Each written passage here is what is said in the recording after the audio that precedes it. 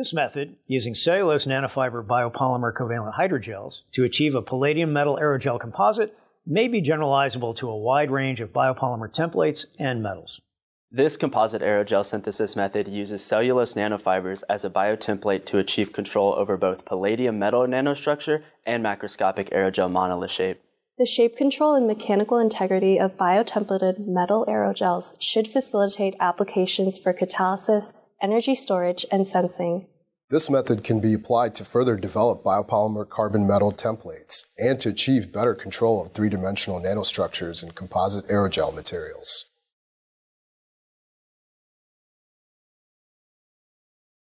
To prepare a cellulose nanofiber solution, first mix 1.5 grams of carboxymethylcellulose nanofibers with 50 milliliters of deionized water. After shaking, vortex the solution for 1 minute, followed by a 24-hour incubation in a bath sonicator at ambient temperature to ensure complete mixing. The next morning, add 0.959 grams of EDC and 0.195 grams of MES buffer to 2.833 milliliters of deionized water. Then adjust the final volume to 10 milliliters and a pH of 4.5 with 1 molar hydrochloric acid and deionized water.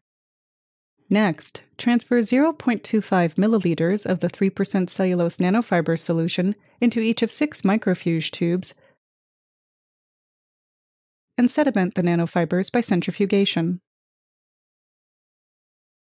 Use a pipette to aspirate the excess water above the compacted nanofibers while avoiding contact with the top surface.